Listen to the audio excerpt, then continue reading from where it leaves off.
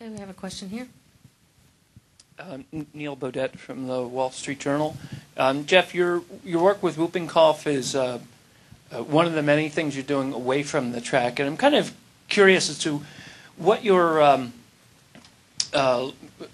long-range plan is for your career aside from driving and racing. You're part owner, but you mentioned the Clinton Global Initiative. I'm curious if you could articulate what your vision is for what you want to do long term, what you're trying to build, what you're trying to accomplish. Oh man, how long is this? How much time do I have in here? This could be a long day. You know, I've as a race car driver, I can tell you that most of what I've done throughout my life has been instinctive and taking advantage of opportunities when they came my way and tried to make good decisions with those opportunities. And racing has certainly provided a tremendous amount of opportunity that has been very rewarding and fulfilling in my life. And so that's kind of where I'm at right now is that I know that I'm not on I'm not at the beginning of my career. I'm certainly closer to the end, and I'm not saying I'm there yet, but I'm definitely closer to it.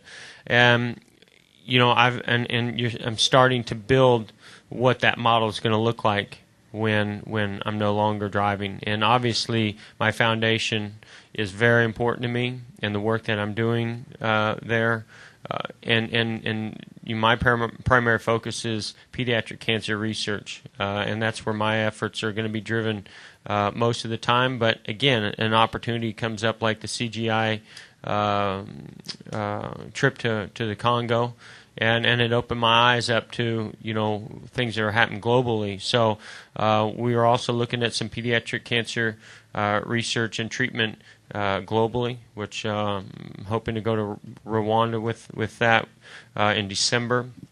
But as an equity owner in Hendrick Motorsports, racing has always been a part of my life, and I don't see how when I'm no longer driving the car, that I'll ever be able to step away from it completely, because I just love it. I'm a fan of it. You know, I'm a partner, you know, with Rick. I love the sport, all forms of motorsports, but particularly NASCAR. So, you know, there's no doubt that I want to be continue to be a part of it in a big way. And you know, I can't really answer that question today because my main focus is on driving.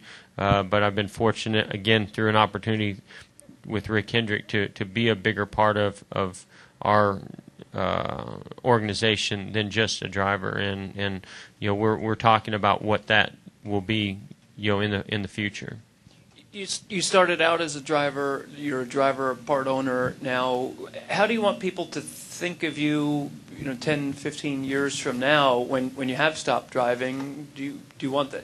Obviously, you don't want them to think like, well, this guy's a retired driver. You want them. People to think of you as something else. What is it that you? Well, I don't believe in retirement, to be honest with you. You know, I don't think there is such a thing as retirement. I think that you know, racing is always.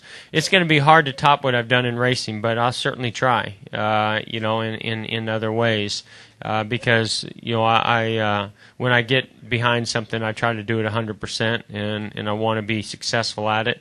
You know, and I want to make a difference, and you know, all I can say is that right now it's hard for me to really do the things I want to do with the children's charities because I am so limited on time. So when I have more time, I would love to do more, and I think that I can make a bigger impact because you know, right now, you know, I feel like we're just scratching the surface with a lot of the things as it relates to children, and you know, whether it be something like pertussis or even the cancer, the pediatric cancer that I've talked about.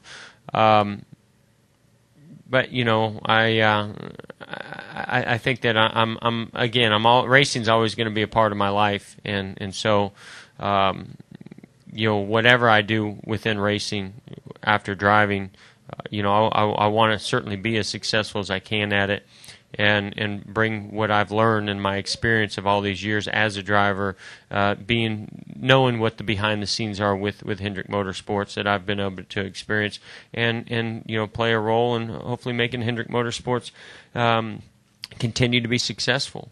But I can't guarantee that's going to happen. I don't know. We haven't made all those decisions yet. But certainly I know that my work with my foundation is going to increase in a big way when I'm not driving. I know that for a fact. Jeff, thank you for your time today, and thank you for all that you do. This is going to transition into Jeff's driver media availability. Jeff currently sits 7th in points with 2 wins this season. Just give us a few comments on the season thus far and this close into the chase in Richmond.